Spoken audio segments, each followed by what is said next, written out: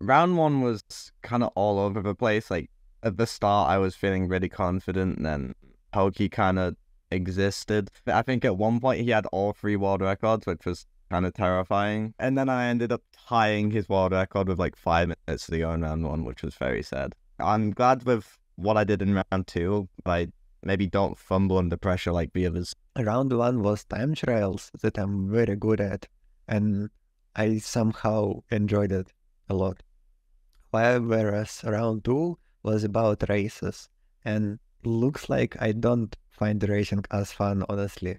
In my mind, to win races, you have to find the best line, practice it, so you could get the fastest time during the qualifying. Then you have to practice the best racing line for the race itself, practice it a lot, be consistent at it, and then the best outcome is that you start first, you front run, you're unstoppable and get easy first place. And to achieve this plan, you kind of have to put a lot of effort in.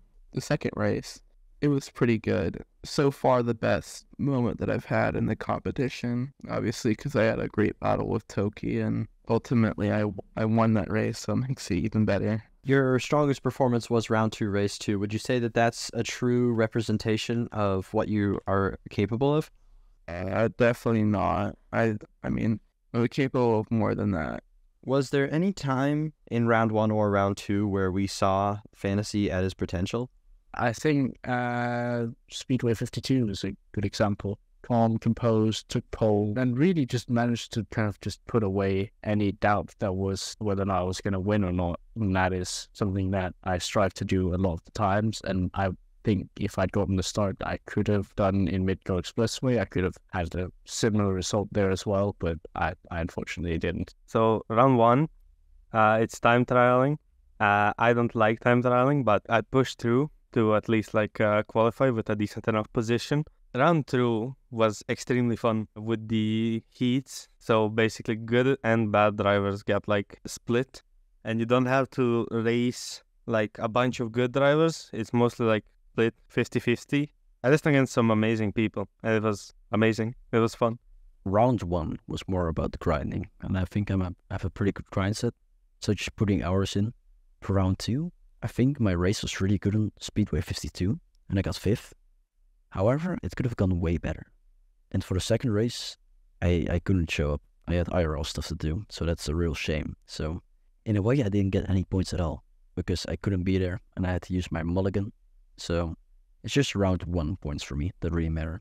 So I think I remember telling you I would try a bit for round one, but I knew I wouldn't get among the top positions because I didn't feel like grinding that much, and even then I just didn't have this much time. So I think I ended up P13 or something, which is still pretty good, and it was definitely enough for round two. And yeah, even the races were good. I didn't die or anything at the start, and I got good qualies. I think it was P5 and P8. I got both P3 in the 2 races, so yeah, it was quite good. Round one was kind of busy for me because I did a lot of time traveling, but the main thing was I didn't have enough time to practice because of studying and all of other things. But in round two, I think I had enough time, so I did pretty good results. As almost everyone here, I go for the win. I know there will be a lot of opponents like Soda. It definitely would be a hard one, but I'll try my best and see what I will give. Okay, round one wasn't that bad. I ended up in 6th, I think, and I'm pretty happy about it. Zine tried beating me at the last minute, but then he couldn't finish his run. So 6 is where I ended up. However, in round two, I did get really unlucky there. For boat labs, it was mainly ping, and for Frostex, Shiger Tark. And yeah, otherwise, I'm happy to be in round three at least. I can't wait for it, bro. I sunk a lot of time into round one. If I calculated correctly, it was somewhere around 20 hours in a week, which it was mostly also because I thought the competition was going to be a lot fiercer. It still was pretty fierce, but I thought it was going to peak at 8th, and then I was like, okay, now I'm just going to try to maintain it, and then I peaked at 5th, And then at that point, I just put all my time into it, just trying to get the best time possible, and it paid off. I mean, the first round, I sweat that a lot. I had probably 20 hours on Surge and 20 hours on Cannonball, so I was bound to have a good time on those, and I did, which put me pretty high up, pretty good standings. And then the next round, race 1, I was lagging pretty badly, so I didn't get any points there, but it was fun. And then for the next one, I was expecting to be lagging again, so I didn't try particularly hard for it, but I ended up being fine, and I got a good start, and got pretty lucky with back markers and such, so I ended up coming 5th, which was a great result for me, I think. I feel like round 2, I'm a bit angry I couldn't make the first race, but I also forgot about the mulligan, so I thought I was like done for. I thought I didn't have a chance. And for the first round, I don't know what to say. I enjoyed the tracks. I enjoyed time traveling it. I didn't want to put much time into the game, and I also had exams that week.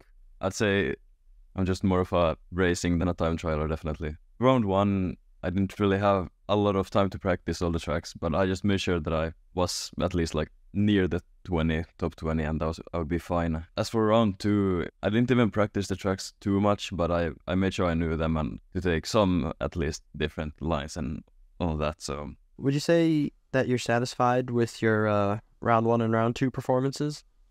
Round 2, yes. Round 1, no. But seeing Cianex being higher than me really got me going in the second race, you know? Mm-hmm.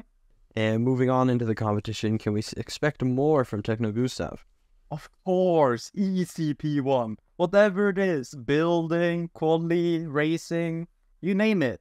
P1. Round 1 is a bit of, I wouldn't say an unpleasant memory, but I definitely dealt myself a tough hand by trying to take a break. I feel like I could have scored much higher if I had the entire week for practicing, but I decided not to.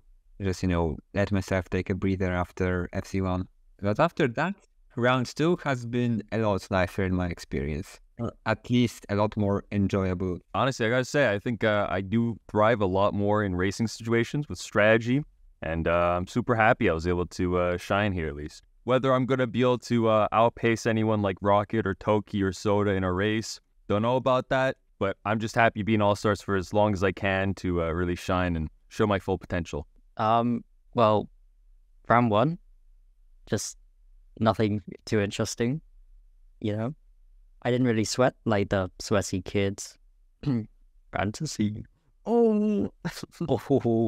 And then round 2, again, no sweat. And yeah, that's my position right now. Of course, unfortunate what happened in the second race, but it's fine. A14 in qualifying was a good result. I could have done better, but I was fine with that. So I tried to, on round 2, do something better. But in the first track, I didn't had really that confidence in the track, also because of the gimmick. And I did a bad race, in fact. But on the second one, I was feeling really good. But after a bad start and a bad crash with Ozone, I was in a really good position after the bit. I thought I couldn't really keep up that podium position, but still P5 was doable. But yeah, that crash really destroyed my race, and I ended up bad even on the second race of the round 2. My round 2 was chaotic. First race, disqualification, because the lap pit stop. I didn't even know we were on the last lap. I was focused on the race, and well, I think it's kind of cool. I was in the announcements, so that's great. And the second race, I didn't expect it, but before that was quite good. Again, not so much practice, a lot of pressure with school lately, the exams and stuff. So was happy to get a P4. Do you think you're gonna try to shoot up the positions and try to get higher on the overall standing? Yeah, of course. P23, that's quite low. It's quite low for you. All right. Yeah. Oh, it is. So you're planning on jumping up a lot of positions in round 3, hopefully? Yeah, around 22 positions. Oh, you're popping up around 22 positions? Yeah, I think I'm gonna win, but maybe that's me. I'll destroy anyone who comes in my way. I didn't practice too much. I mean, I definitely don't feel like I did very good. The races were fun. I didn't make too many mistakes during the races, and I guess I made it to round 3.